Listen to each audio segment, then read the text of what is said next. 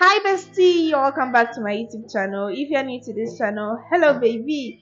Jemakel Genevieve Answer. I am Genevieve Answer and you are welcome to my YouTube channel. I got a comment under the Japa vlog asking what are the documents needed for you to travel. So I decided to do a whole vlog about it and share with you the little knowledge that I have. So let's get right into today's video.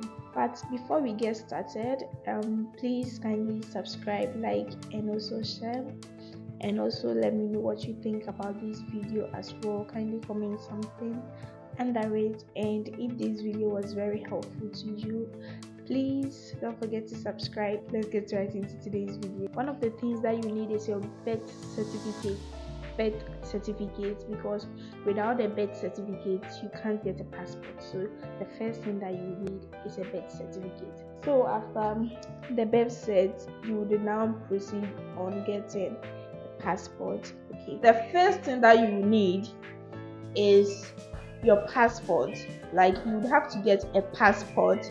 If you don't have one, you would have to get a passport. It's one of the number one requirements you need before you come here. Without your passport, maybe think it's possible without your passport, I don't know, but your passport, this is how Ghana passports look like see, you see. So after getting the passport, you need a criminal check, that is the police report. I got mine from Nima. I don't know if that's where everybody gets theirs from, but I went to Nima and I went to do my criminal check. And after that, you need a tuberculosis test. Yes. So with the tuberculosis test, I went to do my at East Legon, Jolo, East Legon. After the tuberculosis test, if you are planning to continue with your education here, kindly come along with your transcript, your school. See, let me advise you all, when you go to school, those exams that you guys have been writing, take it serious, because that's going to be your transcript. Like, so imagine getting F,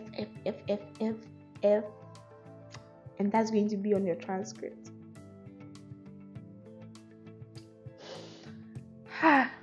Take it from me, okay?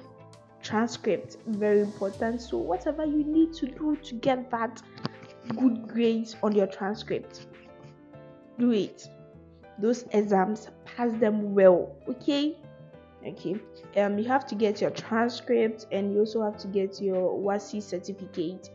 If your WASI certificate is not in yet, I linked, you can use your result slip, you can use that, you can print it out, go to your school, let the headmaster sign it for you, and you can use that as a certificate. Please also get your letter of reference if you are planning to come to school here, job, I don't know, but please come along with it. And your testimonial, come along with your testimonial as well.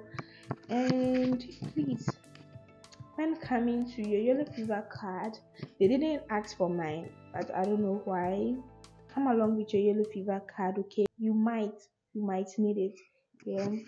And your COVID-19 card as well, your vaccination card, please come along with it. You might need it. Your Ghana card, you might need it, okay? And when you get here too, you would have to go for your BRP, your residence permit. You would have to go for it. If you are here legally, you would have to go for it, because that gives you the permit to stay, work, and do whatever you want to do here in the UK. So I would try and tag pictures when I mention them. I'll try and tag pictures so that you guys would have a fair idea of what I'm trying to say. Okay, I think that'll be all for today's video. This is going to be the shortest video on my page, but anyway, I hope it was helpful to you. Make sure to like, comment, and also subscribe. Thank you for watching. Bye bye.